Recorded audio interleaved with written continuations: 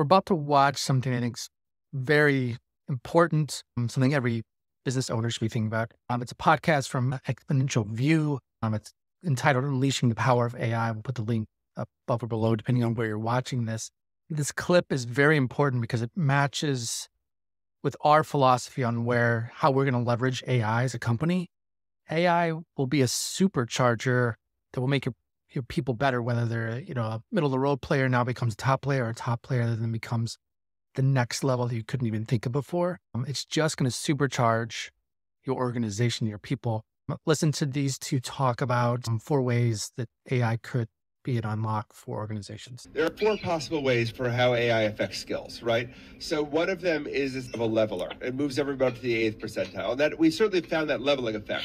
So there's a second option, right? Which is that it ends up being an elevator, that the top 20% just didn't know how to use it well enough yet, and everybody gets the same kind of boost.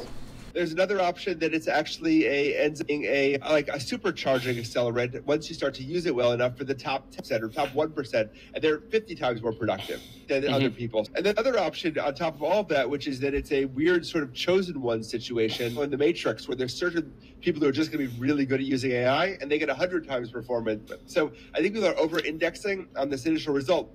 Naively, it's a leveler. Why is it a leveler naively? Because the AI itself is the 80th percentile. So if you use the AI, it's just doing the work for you to get to the 80th percentile.